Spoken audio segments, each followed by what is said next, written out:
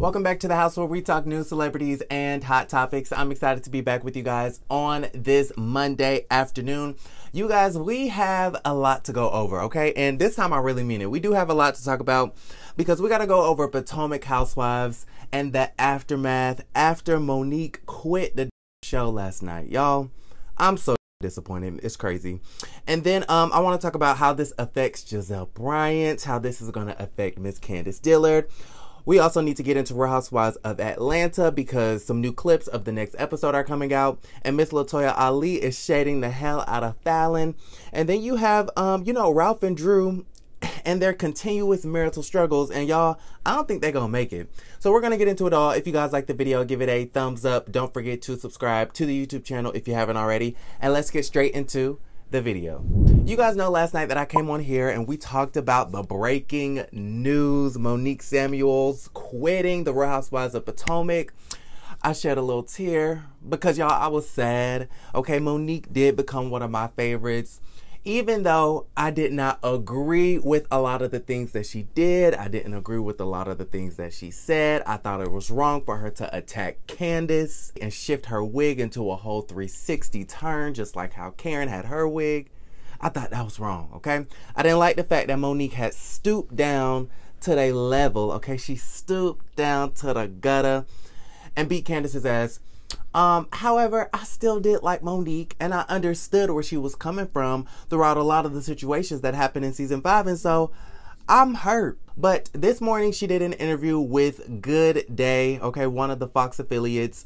And she was on there with her husband, Chris Samuels. And she again confirmed that she is not going to be on season 6 of Real Housewives of Potomac. She is quitting the show. And she kind of talked about why she came to that decision. Check this clip out. But when you have two shows happening at the same time, one that's on TV, one that's behind the scenes, and there's so much ugliness, it is rooted in so much hate, that's the type of energy that I'm not going to play with, and I'm done with it. I'm over it. My kids, my family, my husband, they mean more to me than anything. And there's no paycheck in this world that will allow me to keep being in this type of stressful environment. So you guys saw it for yourself, okay? She says that there was, two different shows happening at the same time. There's a show that the fans get to see when it airs. And then there's a show that happens behind the scenes. And she says behind the scenes, it's a lot of ugliness. It's a lot of hate. And it was just too much for her. Monique goes on to say that her family is more important and says that there's no paycheck in this world, okay, that's big enough that would allow her to continue to be a part of a show like this, okay? And at the end of the day, I'm happy that she's come to this conclusion because you got to do what's best for you, your family, and your life. And your happiness. And if you are unhappy, if you're stressed, if you feel like you're constantly put in an environment and in a position where you have to fight and be combative, then guess what, baby doll? It's time for you to go. So us here at the House of Aaron wish Monique, the best in whatever she decides to, do after the show. Now, how is this affecting Gizelle? Okay, that was something that was playing in my mind this morning when I was thinking about the situation. Gizelle and Candiace this past season had a lot to say about Monique. Monique was a huge part of their storylines. And so I was thinking to myself, how is Candiace and Gizelle gonna fare on the next season? Who they gonna beef with? Who they gonna fight with if Monique is no longer on the show? So Gizelle Bryant specifically, you guys know that Pastor Jamal Bryant a couple of days ago, well, really last week, went onto his Instagram Live and said to us verbatim that he would never appear on the Real Housewives ever again, right? And so he quit the show, okay? And then last night you had Monique go onto Instagram Live and say that she's no longer going to be on the show. And so that's two people, okay, that was a central part of Gizelle's story on this past season that have officially quit the show. So what is Gizelle gonna do? Gizelle ain't got nobody to fight with but Karen at this point. Karen is about to be under fire. I feel like we're gonna see a lot of Karen next season to pick up the slack for Monique not being on the show, because who else is Gizelle gonna fight with? She has nobody else. Gizelle is literally cool with everyone else on this show except for Miss Karen Huger. And so I guess we just gonna see Karen and Gizelle duke it out for another season. Speaking of Candiace, Candiace is pretty much cool with everybody on the show as well, except for Karen and Ashley. It kind of seemed on the reunion last night that Ashley was kind of over it. Ashley was just like, I'm kind of over the situation. Like, girl, I don't want to fight with you. I'm pregnant and I got a husband who loves to cheat on me and touch other men's booties. My plate is full, okay? So you could kind of tell that Ashley was really not trying to, you know, go back and forth and be combative with Candiace on the reunion. But we do know that Karen is about the mess, okay? We do know that Karen ain't going nowhere and she is ready for your ass whenever you want to give it to her. Now, you guys, let's get into Real Housewives of Atlanta. Latoya is coming in and she's saving the day because, you guys, this season is such a snooze fest, okay? And I actually said this about the last season of the show, but I spoke way too soon because I didn't realize that this season was going to be this dry. But you have a newbie on the show, friend of the show, Miss Latoya Ali. She's coming in to save the day. I want to show you guys this clip. I believe the ladies are at Portia Williams' Black Lives Matter Justice for Breonna Taylor event that she did at her home. She has Cynthia Bailey there. She has Kandi Burruss there. Her friend Joy makes an appearance. And then you also have Latoya Ali and Falynn Guobadia, right?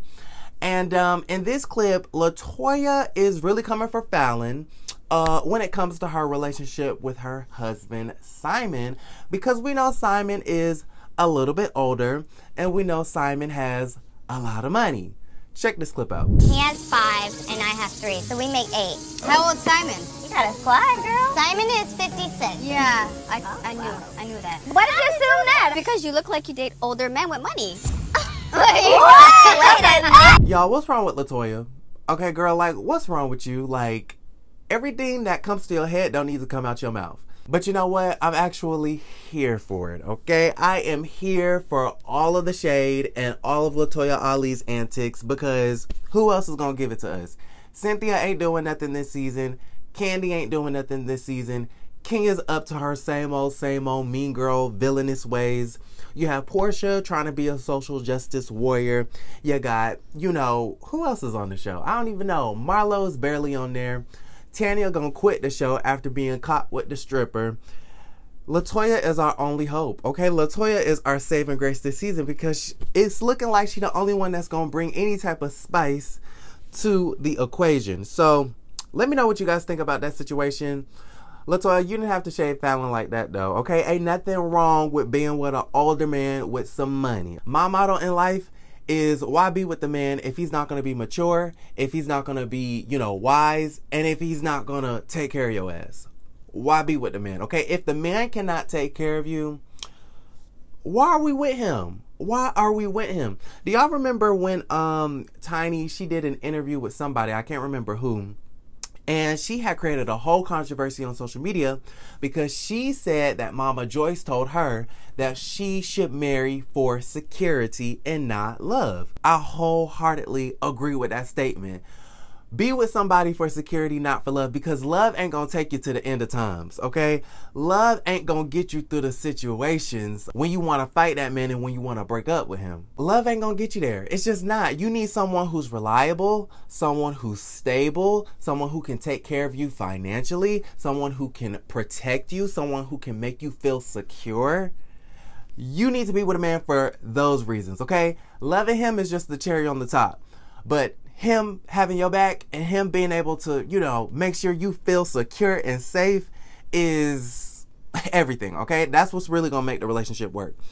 Those are just gems from the House of Aaron. You can take it or leave it. I want to show you guys this other clip. This is Ralph and Drew Sidora. It looks like they are doing some type of couples therapy. And in my opinion, it ain't looking too good for Drew, girl, okay? It ain't looking good for you. They might be headed for divorce, okay? Because every episode is an argument between these two, and it just be off the chain. Check this clip out. Respect would be someone not emasculating me. Drew tries to treat me like her mom treated her dad. I mean, I allow him to be the man that he is. You know, I see who Ralph is. I know he's not my dad. Okay. What was that? Yeah, I really don't think they're gonna make it. I really don't. And I hate to say that, Okay, because I hate to see a black couple break up on reality television. Nobody wants to see that, okay? Nobody wants to see anybody break up. But every time I hear Ralph speak, I just get irritated. I get really triggered. I get annoyed because I'm like, okay, I can never be with a man like that because he is just way too full of himself. And he just seems like a selfish character. And I just can't do it. Like, I don't understand how Drew ain't slapped the shit out of him yet. Okay, like, I just don't see it. And I don't condone domestic violence, but sometimes, you know, you gotta slap some sense into these men because they don't know what they be talking about. Like, I don't know. Like, this is their first season and they already, like, on the brink of a damn divorce. Let me know what you guys think, okay? I just think that it's just a bit too much. I also want to know what you guys think about the whole Latoya Ali situation, her coming for Falynn. And then what do you guys think Candiace and Gizelle Bryant are going to do without Monique on the show?